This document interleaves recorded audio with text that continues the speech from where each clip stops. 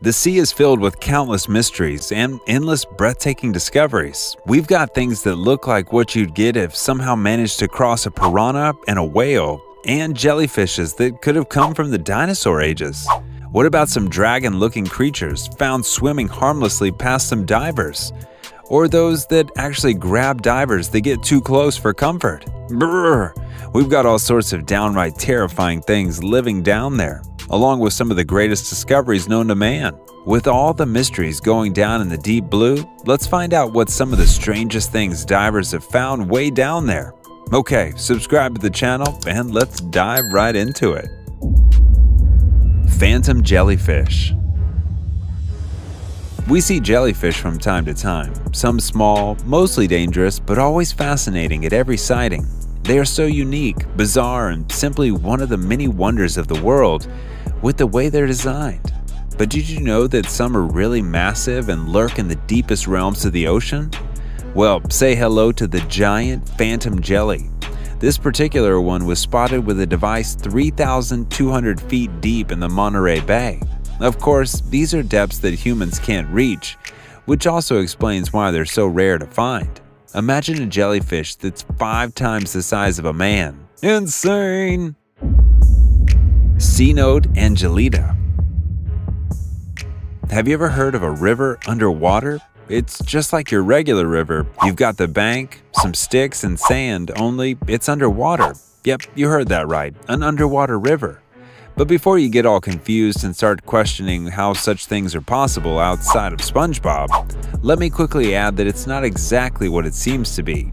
Yes, it looks like a piece of dry land that's gotten submerged by a super angry god just like it was, but in fact they are very rare optical illusions caused by halosaline, which is basically a cloud of hydrogen sulfide caused by decomposing organic debris at the bottom of the cave. I bet you would have known that if you didn't feel like science sucked in middle school.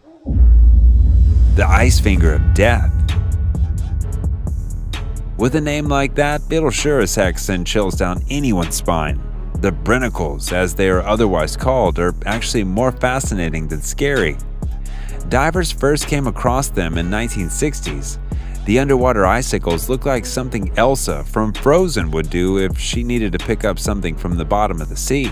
But these are actually formed when sea ice cracks and leaks out saline water. Since the saline water is denser than the water around it, it sinks to the bottom of the ocean and freezes anything it comes into contact with. Freshwater and sea creatures alike. Wait, isn't that Patrick? Yeah, it's gotta be a bunch of Patricks. No other creature could possibly not flee from danger.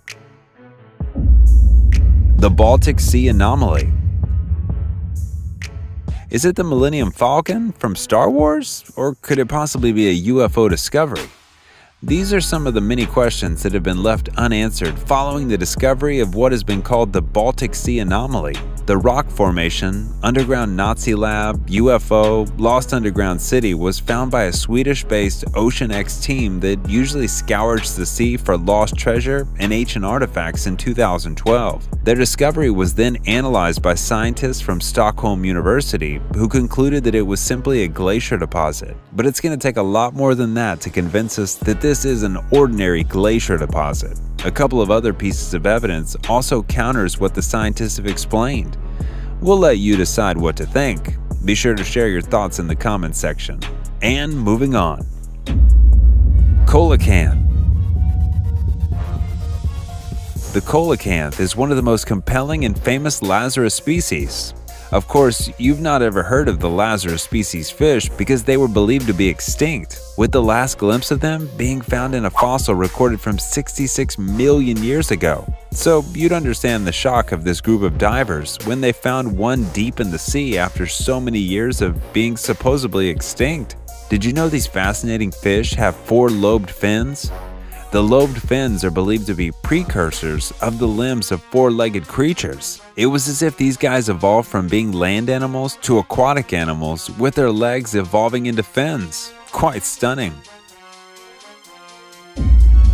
Unknown sea monster.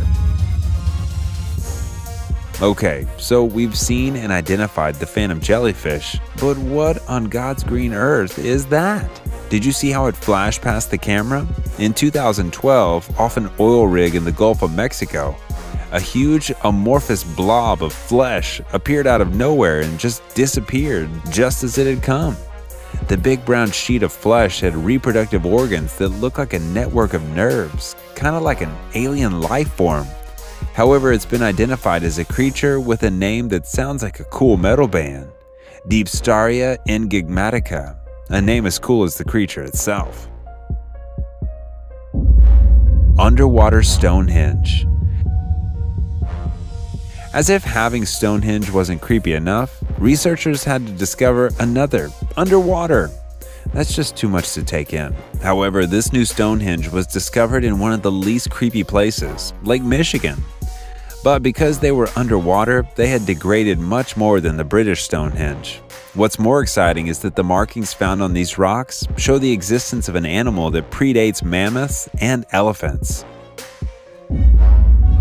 Living microbes from the Jurassic period.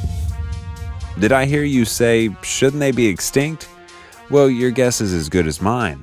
It just seems like evolution looked at some animals and said, you know what, you're good enough, and stopped messing around with them. One of these such animals is a group of microbes found at the bottom of the ocean. They've been around since the Jurassic period. While digging sediment cores in the ocean, they discovered this colony of microbes that seemed barely alive.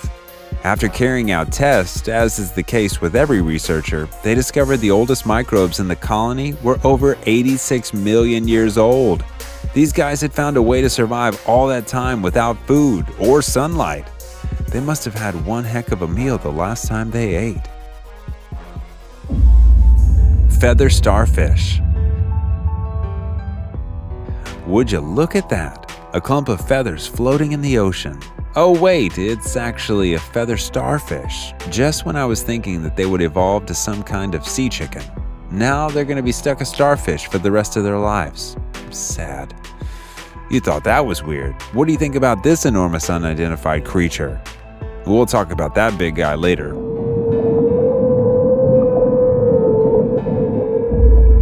The engines of the Apollo 11 mission. Who would have thought the very rocket that launched Neil Armstrong into outer space on the Apollo 11 mission would be found after 43 years? Well, not the entire rocket, but its engines. It also turns out that the whole expedition that led to the discovery was funded by none other than the CEO of Amazon, Jeff Bezos. Who would have known he's such a space geek himself? Elongated skull in a Mexican sinkhole. While the group of Jeff Bezos' backed divers made a discovery of the engines of the Apollo 11 rocket in 2012, a team of divers discovered the reason why natives have gotten bad vibes about the Sakyawmun. Sakyawmun is a cenote located in Mexico's Yucatan Peninsula. The place had been feared by natives for many years, and the divers found out just why. They found 2 chambers of the cenote littered with human bones, including skulls that had been deformed. The discovery hinted that the skulls had been there because of human sacrifices. Maybe the ghost of those who were sacrificed still haunted the place. It could be the reason why local residents of the Maya dread the place so much. The Bimini Road. The story of the lost city of Atlantis is one that continues to live on as an ancient myth or a modern-day obsession. But what could fuel that obsession more than the discovery of a road that is believed by some quarters to be the route to Atlantis? The Bimini Road, which rhymes with bikini, by the way. I don't know why I said that. It's an ancient and mysterious road laid down many, many years ago. It was first discovered in the 1960s as a bunch of stones laid down next to each other. Something like an underwater cobblestone road. The road suddenly starts and ends, which means it's a small part of a long-lost causeway. But the biggest debate since its discovery is whether it's a natural arrangement of rocks or a man-made structure. Underwater crop circles. Crop circles have been speculated by UFO researchers as things that could only be created by aliens, even though some people think that they're almost certainly just pranks pulled by a bunch of bored rural kids. so you'd understand the disbelief on the faces of divers off the coast of Japan when they started noticing strange patterns at the ocean's bottom, each one about 7 feet in diameter. Could it be that aliens are back and hanging out in the depths of the sea and drawing weird pictures in the sand? That would be a quite weird hobby for the aliens, but it turns out that the underwater crop circles are drawn by the least expected creatures, male pufferfish. The little holes and lines you see these pufferfish making with its fins are the little details of a bigger, beautiful, and magnificent piece of art. The pufferfish spends 10 days creating the circular pattern. The result is something phenomenal. No wonder we thought aliens made them. But why? Well, to impress the lady pufferfish, of course. The lady pufferfish goes around during the mating season looking for the perfect circle to lay her eggs in. Talk about doing the most to woo a lady. The Ghost Fleet of Truk Lagoon. By 1944, Japan was in a really tight spot. Allied forces had gained air superiority, and the US bombers could fly all over the Pacific, raining hell on Japanese ships without much fear of retribution. Then, for some weird reason, the Japanese decided to put all their eggs in one basket by keeping the bulk of their navy in one place, the Truk Lagoon. Seeing this ridiculous move, the Allied forces launched a 2-day massive attack against the lagoon, drowning 50 Japanese ships and 250 airplanes that were a huge chunk of their remaining fleet. Because of the war, the Americans didn't have enough time to clean up the island. All the sunken ships, airplanes, and whatnots got left at the bottom of the ocean.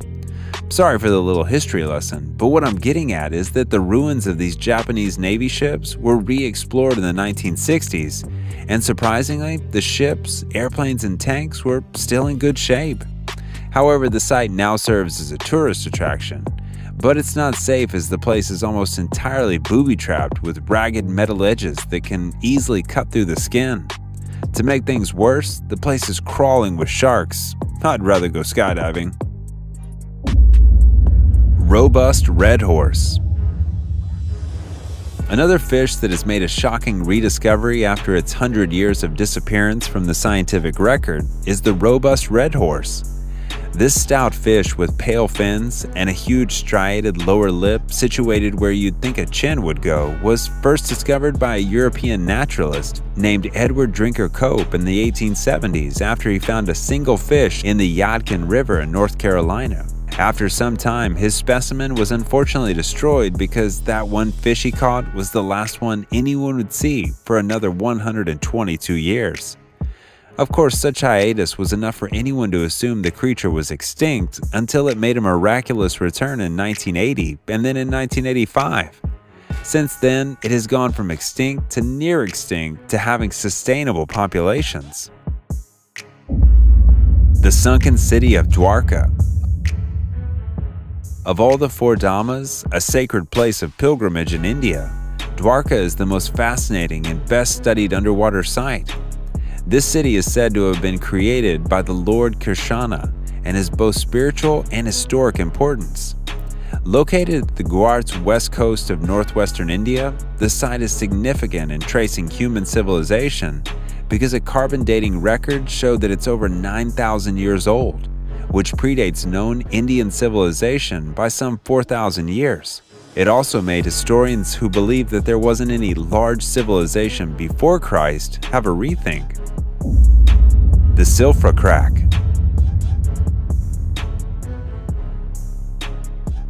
Have you ever fantasized about swimming in a crack? Not just any crack, but the crack between the North American and Eurasian continent? Yeah, sure. Who hasn't? It might sound odd, but it's actually achievable at the Silfra Crack in the Iceland's Thingvellir National Park. The crack was formed in 1789 following a series of earthquakes that opened up several fissures in the area. The Silfra Fissure was formed in the divergent tectonic border between the Eurasian and North American plates, and ever since then, it has been one of the most popular natural attractions in Iceland.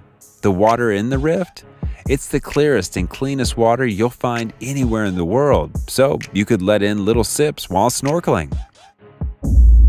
A loot of World War II discovered. We all know war is an expensive business, and the one thing that England feared was to lose to the Nazis just because they were strapped for cash. Before the internet and worldwide banking, to move silver and gold across empires, they had to be put on a ship and sailed around the world, which is very risky, especially considering the super dangerous Nazi U-boats in the water. So in 1942, the SS City of Cairo, the ship's name, sailed from India with 100 tons of silver to help out the war effort. For some reason, which I'm guessing is to avoid suspicion, they sailed without escort. As expected, the Nazi U-boats found the ship and blew it to pieces. Years passed and $50 million worth of gold set at the bottom of the ocean, with only the fish and mermaids around to spend it. Finally, it was found, probably because mermaids didn't spend money, or maybe fish don't have pockets they could fit coins in. But the treasure, if we choose to call it that, was discovered by a team who also had a cut after the United Kingdom had melted and sold it off. The mysterious manganese balls of the Atlantic Ocean. One of the strangest things that you could find in the ocean are these groups of little manganese nodules hanging out, slowly growing.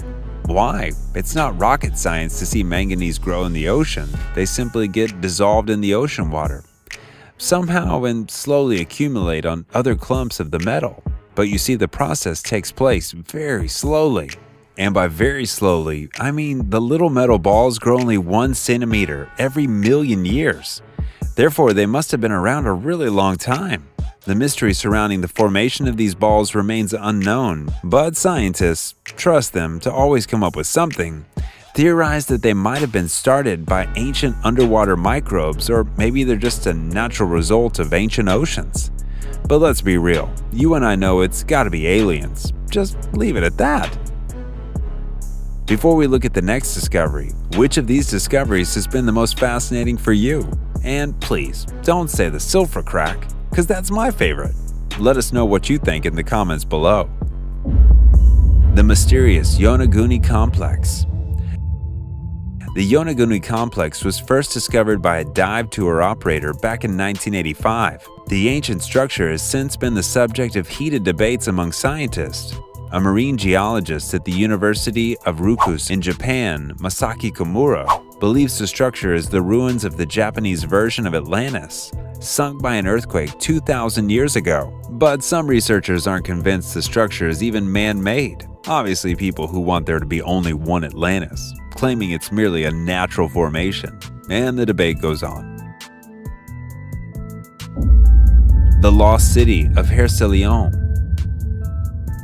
Next up, we've got what was once known as Thonis and was only ever mentioned in very few inscriptions and ancient texts before it was discovered by an expedition led by French archaeologist Frank Goddio. He was on that expedition to actually find some 18th century French warships before they stumbled upon a face from the watery shadows. After seeing the statue, he then embarked on a mission to find the lost city, which he believed to have existed off the coast of Egypt. With the aid of advanced underwater screening technology, he finally discovered the city, submerged 6.5 kilometers off the coast. They also found 64 ships, gold coins, 700 anchors, and statues standing over 16 feet tall. New Jersey's train graveyard. You know how sailors threw stuff overboard when they were hit by severe storms. Apparently, these two rare, well-preserved steam engine trains found 90 feet underwater had suffered a similar fate, but no one's entirely sure how they ended up being lost to the sea. For starters, there was no record of the trains ever being built, and these 1850s built trains were never reported to be lost either.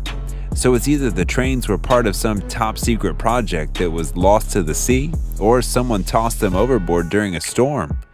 Or do you have any clues as to how these trains ended up at the bottom of the ocean? Please share. An ancient Greek computer. If there were to be a discovery that would reshape the history of science and technology as we know it, it's got to be the ancient Greek computer found in bits between 1900 and 1901 after 2,000 years. The device, named the Antikythera mechanism, is in fact an ancient Greek analog computer that has gears just like in wristwatches. Thanks to modern-day technology, scientists were able to solve the puzzle of how the device, which is no bigger than a mantle clock, they found that it was to be, and quite simply, a sophisticated calendar and computer that could map the solar and lunar calendars. It could even be used to count down the days until the next Olympics, and even had a user guide within it. Simply astonishing. The Mariana Trench.